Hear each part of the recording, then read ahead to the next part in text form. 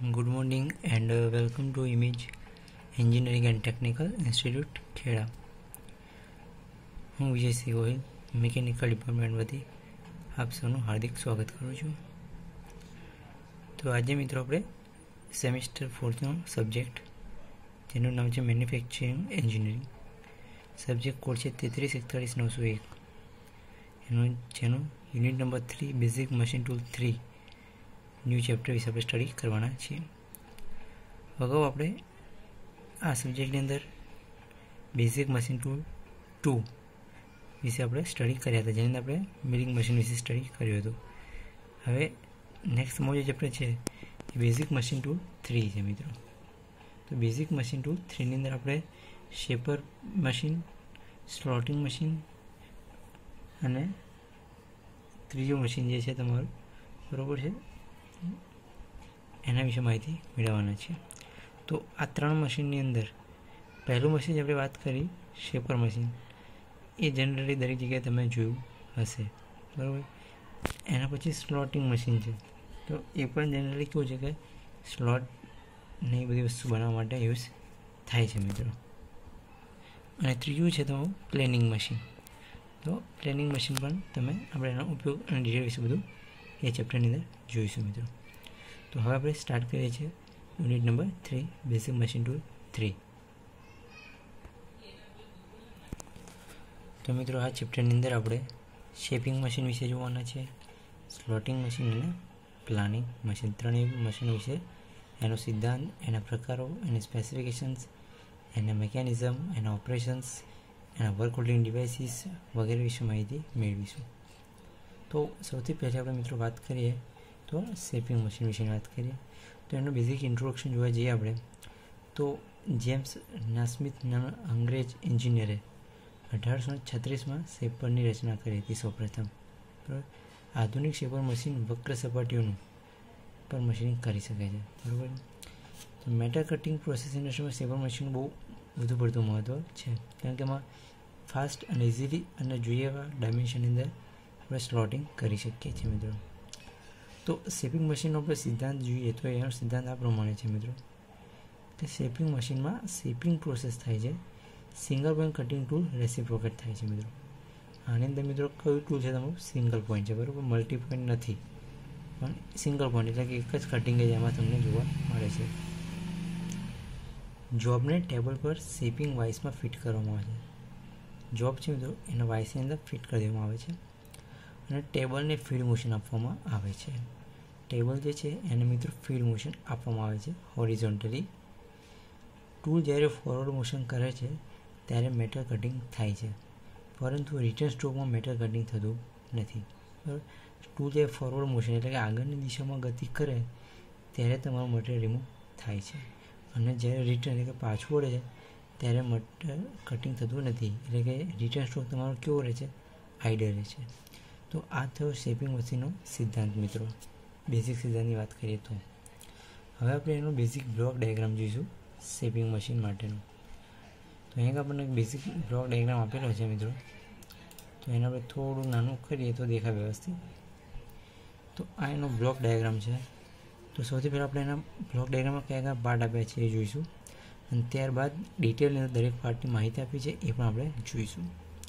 તો સૌથી પહેલાં નીચે બેઝ આપેલો છે આપણને, ચોરસ દેખાય છે આખું, એ તમારી ફ્રેમ છે. એની ઉપર લગાવેલો છે તમારો રેમ, રેમની ઉપર છે તમારો ક્લેમ્પ. રેમના આગળના ભાગમાં છે swivel, base, tool slide, ક્લેપર box, tool post, tool, job, table અને ક્રોસ રેલ એલિવેટેડ સ્ક્રૂ આવવા. તો મિત્રો આ થયાના બેઝિક પાર્ટ. એક્ઝામમાં જો બેઝિક બ્લોક ડાયાગ્રામ પૂછાય તો તમારા શેપર માટે આ બ્લોક ડાયાગ્રામ તમે ઇઝીલી ડ્રો કરી શકશો મિત્રો. તો વર્કપીસની ધરી પર આડી, ઊભી અને ત્રાંસી સપાટીઓનું શેપિંગ પ્રોસેસ થાય છે. સ્પેશિયલ પ્રકારના ટૂલ અને ટૂલ એડજસ્ટમેન્ટ વર્ક હોલ્ડિંગ ડિવાઇસીસનો ઉપયોગ કરીને એક્સટર્નલ અને ઇન્ટરનલ કીવે, સ્પાઇરલ, ગિયર એકનું કટિંગ પણ શેપર દ્વારા થઈ શકે છે, બરાબર. આડા, ઊભા કે ત્રાંસા સ્લોટ બી કટ થઈ શકે છે. તથા કીવેસ પણ કરી શકાય છે, સ્પાઇરલ બી બનાવી શકાય છે, ગિયર રેકનું કટિંગ પણ થાય છે, બરાબર. તો આ દરેક વસ્તુ શેપરની અંદર થાય છે. હવે મિત્રો આપણે જોઈશું એનું વર્ગીકરણ શેપર મશીન માટેનું. આપણે તમને એનિમેશન વિડીયો પણ બતાવીશું પછીના લેક્ચરોની અંદર. તો શેપર મશીનનું વર્ગીકરણ આપણને આપેલું છે અને દરેક વર્ગીકરણ ડિટેલમાં પણ સમજાયેલું છે. કદાચ એક્ઝામમાં પૂછાય કે ડ્રાઇવિંગ મિકેનિઝમ પ્રમાણે શેપરનું વર્ગીકરણ સમજાવો 3-4 માર્ક્સમાં, તો એ વર્ગીકરણ તમારે લખીને એને સમજાવવાનું રહેશે મિત્રો. તો શેપરનું વર્ગીકરણ આ પ્રમાણે છે મિત્રો, એના પ્રકારને એવું. તો પહેલું જે આપીએ તમને એ છે ડ્રાઇવિંગ મિકેનિઝમ પ્રમાણે, એટલે કે એની જે ડ્રાઇવ મિકેનિઝમ છે એ કયા પ્રકારની છે, બરાબર. એના પ્રમાણે એનું ક્લાસિફિકેશન 3 પ્રકારે પાડેલું છે: ક્રેન્ક ટાઈપ, ગિયર ટાઈપ અને હાઇડ્રોલિક ટાઈપ, બરાબર. ક્રેન્ક ટાઈપ, ગિયર અને હાઇડ્રોલિક. બીજું છે direction of travel of RAM, એટલે કે રેમની ગતિ કરવાની દિશા પ્રમાણે. તો એની અંદર 3 પ્રકાર છે: હોરિઝોન્ટલ શેપર, વર્ટિકલ શેપર અને ટ્રાવેલિંગ હેડ શેપર. 3 પ્રકાર છે, બરાબર મિત્રો. હોરિઝોન્ટલ એટલે કે આડું, વર્ટિકલ એટલે કે ઊભું અને ટ્રાવેલિંગ હેડ પ્રમાણે. ત્રીજું છે ટેબલની ડિઝાઇન પ્રમાણે. તો ટેબલની ડિઝાઇનનો 2 પ્રકાર છે: સ્ટાન્ડર્ડ શેપર અને યુનિવર્સલ શેપર. 3 પ્રકાર છે. ત્યારબાદ ચોથું ક્લાસિફિકેશન છે નેચર ઓફ કટિંગ સ્ટ્રોક, એટલે કે કટિંગ સ્ટ્રોકનું નેચર કેવો છે એ પ્રમાણે. તો 2 છે: પુશ ટાઈપ અને ડ્રો ટાઈપ. તો મિત્રો 4 પ્રકાર જે છે તમારે એ તમારે યાદ રાખવાના છે ડ્રાઇવિંગ મિકેનિઝમ પ્રમાણે, direction of travel of RAM, ટેબલની design, nature of cutting stroke. તો બેઝિક ક્લાસિફિકેશન પૂછાય 2 માર્ક્સમાં, એનું વર્ગીકરણ આવડવું જોઈએ. હવે દરેક વર્ગીકરણ વિશે શોર્ટની અંદર આપણને સમજાવેલું છે, તો દરેકને આપણે શોર્ટમાં સમજીશું. તો પહેલો જે પ્રકાર છે ડ્રાઇવિંગ મિકેનિઝમ પ્રમાણે, તો એમાં પહેલું છે ક્રેન્ક શેપર ટાઈપનું. તો સૌથી વધુ ઉપયોગમાં આવતું આ શેપર છે મિત્રો, ક્રેન્ક ટાઈપનું. તેમાં સિંગલ બોન કટિંગ ટૂલને જરૂરિયાત મુજબ સ્ટ્રોકની લંબાઈમાં રેસિપ્રોકેટ મોશન આપી એડજસ્ટમેન્ટ ટેબલ પકડવામાં આવેલા ઓફિસ ઉપર કટ કરવામાં આવે છે. ક્રેન્ક મિકેનિઝમ દ્વારા બુલ ગિયરની સર્ક્યુલર ગતિને રેસિપ્રોકેટિંગ મોશનમાં રૂપાંતર કરવામાં આવે છે, બરાબર. તો ક્રેન્કમાં કેવું થાય છે કે ભાઈ જે સર્ક્યુલર મોશન છે તમારી ગોળ, એના રેસિપ્રોકેટિંગ, બરાબર, રેમની રેસિપ્રોકેટિંગમાં કન્વર્ટ કરવામાં આવે છે. આધુનિક મશીનમાં બુલ ગિયરને પાવર સ્વતંત્ર મોટર દ્વારા પહોંચાડવામાં આવે છે, પરંતુ કેટલીક જગ્યાએ ઓવરહેડ લાઇન શાફ્ટ ઉપરથી બેલ્ટ દ્વારા પણ બુલ ગિયરને પાવર પહોંચાડવામાં આવે છે. અગત્યની વસ્તુ છે મિત્રો, તેમાં ક્રેન્ક એન્ડ સ્લોટેડ લિંક મિકેનિઝમનો ઉપયોગ કરીને રિટર્ન સ્ટ્રોકની ગતિ વધુ મેળવવામાં આવે છે. આ બહુ જ અગત્યની વસ્તુ છે મિત્રો, એક્ઝામમાં ખાસ પૂછાય છે કે crank and slotted liver mechanism સમજાવો, આવો એક ક્વેશ્ચન આવે છે. એ આપણે આની અંદર ડિટેલમાં પણ ભણવાનું આવશે, બરાબર. તો એ મિકેનિઝમ શા માટે યુઝ થાય છે? તો હવે રિટર્ન સ્ટ્રોકની ગતિ વધુ ઝડપી બનાવવા માટે. કેમ? કારણ કે રિટર્નમાં કટિંગ થવાનું નથી મિત્રો, તો એ જેટલી ઝડપી બને એટલું સારું છે. બીજો છે ગિયર શેપર. તો આ પ્રકારના શેપરમાં રેમને રેસિપ્રોકેટિંગ મોશન આપવા રેક અને પિનિયનની યાંત્રિક રચના કરવામાં આવેલી છે મિત્રો. તો આની અંદર મિત્રો શું છે કે રેક એન્ડ પિનિયન ટાઈપની મિકેનિઝમ હોય છે તમારી. રેમની નીચેના ભાગે રેકના દાંતા કાપેલા હોય છે, જે તેની નીચે ગોઠવેલે સ્પર ગિયર સાથે જોડાય છે. રેક સાથે જોડાયેલ પિનિયનને ગિયર ટ્રેન દ્વારા ગતિ આપવામાં આવે છે અને રેમની ગતિ અને દિશાને આધારે પિનિયન સાથે જોડાતા ગિયર ટ્રેનમાં આવેલા ગિયરની સંખ્યા ઉપર હોય છે. આ પ્રકારનું શેપર બહુ જ ઓછું યુઝ થાય છે મિત્રો, બરાબર. ત્રીજું છે હાઇડ્રોલિક શેપર. તો આ પ્રકારના શેપરમાં રેમને રેસિપ્રોકેટિંગ મોશન હાઇડ્રોલિક પાવર દ્વારા પહોંચાડવામાં આવે છે. તે અંગે રેમની બાજુમાં પિસ્ટન બેસાડેલા સિલિન્ડરમાં આવેલું હોય છે. સિલિન્ડરમાં આવેલો પિસ્ટન બંને બાજુથી વારાફરતી પમ્પિંગ વડે ઊંચા દબાણે ઓઇલ પહોંચાડવામાં આવે છે, જેથી પિસ્ટન શું થાય છે મિત્રો, આગળ પાછળ ખસે છે અને પિસ્ટન રોડ સાથે રેમ જોડેલો છે, જેથી રેમ પણ ગતિ કરે છે. આમ રેસિપ્રોકેટિંગ મોશન થાય છે તમારા પિસ્ટનની, જેના કારણે તમારા રેમની ગતિ પણ આગળ પાછળ જોવા મળે છે. તો આ થયું હાઇડ્રોલિક શેપર. હવે છે direction of travel of RAM, એટલે કે રેમની ગતિની દિશા મુજબ. તો હોરિઝોન્ટલ, તો હોરિઝોન્ટલ શેપરમાં ટૂલ સાથે રેમ આડી ધરીમાં રેસિપ્રોકેટ થાય, બરાબર છે, એને કહેવાય હોરિઝોન્ટલ શેપર. ટૂલની જોડે જોડે રેમ પણ કેવો આડી દિશામાં રેસિપ્રોકેટ થતો હોય. તેનો મુખ્ય ઉપયોગ સપાટીઓ તૈયાર કરવા માટે થાય છે. વર્ટિકલ શેપર, તો વર્ટિકલ શેપરમાં ટૂલ સાથે રેમ ઊભી ધરીમાં રેસિપ્રોકેટ થાય છે મિત્રો, બરાબર. કેટલાક મશીનોમાં રેમની ઊભી સ્થિતિમાં 10 ડિગ્રી સુધીનો ફેરફાર કરી શકાય છે. તો શોર્ટમાં આપણે એટલું યાદ રાખવાનું છે મિત્રો કે ટૂલની સાથે રેમ પણ ઊભી દિશામાં થાય મોશનમાં, તેને આપણે કહીશું વર્ટિકલ શેપર. અને ત્રીજું છે ટ્રાવેલિંગ હેડ શેપર. ઘણી વખત વધુ પહોળાઈ ધરાવતા તેમજ ભારે વજનવાળા વર્કપીસને વર્ક ટેબલ પર પકડવામાં મુશ્કેલી પડે છે, તેથી તેમને શેપરના બેઝમેન્ટ પર સ્થાયી રહે તેમ ગોઠવવામાં આવે છે અને તેમનું મશીનિંગ કરવા ટૂલ ધરાવતી રેમને રેસિપ્રોકેટિંગ તેમજ આડી ધરીમાં ખસેડી શકાય તેવી વ્યવસ્થા કરવામાં આવે છે.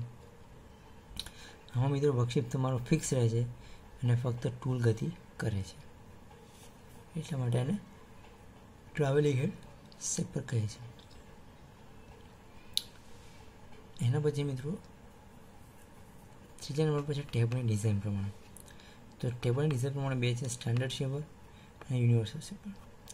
તો સ્ટાન્ડર્ડ શેપરમાં વર્ક ટેબલને આડી તેમજ ઊભી આમ બે જ પ્રકારની ફીડ આપી શકાય છે. ટેબલ બહારનો છેડો ટેકવેલો અથવા લટકતો હોય છે. તો મિત્રો સ્ટાન્ડર્ડમાં ફક્ત ઊભી અને આડી બે જ પ્રકારની ફીડ આપી શકાય છે. જ્યારે યુનિવર્સલ શેપર છે, તો યુનિવર્સલ શેપરમાં વર્ક ટેબલને આડી ઊભી દિશામાં ફીડ આપી શકાય છે, ઉપરાંત રેમની ધરીને સમાંતર તેમજ ઊભી ધરીને કાટખૂણે ગમે તે સ્થિતિમાં ગોઠવી શકાતું હોવાથી ટેબલ પર પકડેલ વર્કપીસને બંને સપાટીમાં ગમે તે અંશના ખૂણે ગોઠવી શકાય છે મિત્રો, એટલે કે ગમે તે ખૂણે તમે ગોઠવી શકો યુનિવર્સલ શેપરમાં. અને ચોથા નંબરનું જે છેલ્લું ક્લાસિફિકેશન છે મિત્રો તમારું, એ છે નેચર ઓફ કટિંગ સ્ટ્રોક પ્રમાણે, એટલે કે કટિંગ સ્ટ્રોકનું નેચર કેવું છે એ મુજબ. તો એમાં મિત્રો આપ્યું છે આપણને પુશ ટાઈપ શેપર. તો આ પ્રકારના શેપરનો ઉપયોગ વધુ પડતો જોવા મળે છે તમારે. પુશ એટલે દબાવવું મિત્રો, દબાઈ અને તમારું કટિંગ ક્રિયા થાય છે. તો આ પ્રકારના શેપરનો સૌથી વધુ પડતો ઉપયોગ જોવા મળે છે. તેમાં રેમ કોલમથી દૂર તરફ ગતિ કરે છે, એટલે જે કોલમ છે પાછળની સાઈડ ત્યાંથી આગળની તરફ ગતિ કરે છે, એટલે વર્કપીસ તરફ ગતિ કરે ત્યારે ધાતુ વર્કપીસ ઉપર દૂર થાય છે. એટલે વર્કપીસની ડાયરેક્શન અંદર જ્યારે તમારો રેમ ટ્રાવેલ કરે છે એ વખતે તમારું મટીરિયલ રિમૂવ થાય છે મિત્રો. જ્યારે બીની અંદર છે ડ્રો ટાઈપ શેપર. તો ડ્રો ટાઈપ શેપરમાં રેમ છે એ કોલમ તરફ પાછું ફરતું હોય ત્યારે વર્કપીસ ઉપરથી ધાતુ દૂર થાય છે, એટલે કે રિટર્ન સ્ટ્રોકમાં મટીરિયલમાં દૂર થાય છે, બરાબર. તે વર્કપીસને કટિંગ દરમિયાન મશીન તરફ ખેંચે છે. કટિંગ ટૂલને સ્ટાન્ડર્ડ શેપર કરતાં ઉલટી દિશામાં પકડવામાં આવે છે. તેમાં રેમને સામાન્ય રીતે ઓવરહેડ આર્મ દ્વારા ટેકો આપવામાં આવે છે, તેથી મશીનની મજબૂતાઈ વધે છે. પરિણામે ઊંડા કટ લઈ શકાય છે તેમજ મશીનમાં બિલકુલ ધ્રુજારી લાગતી નથી મિત્રો, એનો ફાયદો છે. તેનો ઉપયોગ મોટાભાગે ટૂલ અને ડાઈ શોપમાં થાય છે મિત્રો. આનો મુખ્ય ઉપયોગ મોટાભાગે શેમાં તમને જોવા મળશે, તો તેનો મુખ્ય ઉપયોગ મોટાભાગે ટૂલ અને ડાઈ શોપની અંદર જોવા મળે છે મિત્રો. એના પછીનું મિત્રો આ તો આપણે ક્લાસિફિકેશન જોયું. હવે શેપર મશીનની રચના અને સ્પેસિફિકેશન છે. તો એના અલગ અલગ ભાગના અંદર આપણને ડિટેલની અંદર માહિતી આપેલી છે. આ શેપરની રચના તમને બતાવેલી છે, બરાબર. ક્રેન્ક એન્ડ સ્લોટર મિકેનિઝમ આની અંદર દર્શાવેલી છે. તો મિત્રો હવે આપણે નેક્સ્ટ જે થિયરી છે એ છે શેપર મશીનની રચના, એટલે એનો ફિગર અને એના જેટલા બી પાર્ટ છે એ પાર્ટની દરેકની આપણને ડિટેલમાં માહિતી આપેલી છે. અને ત્યારબાદ એની ક્વિક રિટર્ન મિકેનિઝમ, બરાબર, જે આપણે હમણાં વાત કરી હતી, એ શેપરની મશીનની મેઇન મિકેનિઝમ જેને crank and slaughter link mechanism કહેવામાં આવે છે, જેથી રિટર્ન સ્ટ્રોક તમારો કેવો બને છે મિત્રો, ઝડપી બને છે, એટલા માટે યુઝ થાય છે. તો એની રચના પણ આપણે જોઈશું. તો આ દરેક વસ્તુ આપણે પાર્ટ 2ની અંદર જોઈશું, અને એ વખતે આ દરેક વસ્તુ આપણે એનિમેશન વિડીયો દ્વારા સમજીશું ત્યારે એનો આપણે થોડો વધારે ખ્યાલ આવશે મિત્રો. તો એ વસ્તુ બધી આપણે હવે જોઈશું નેક્સ્ટ પાર્ટ 2ની અંદર.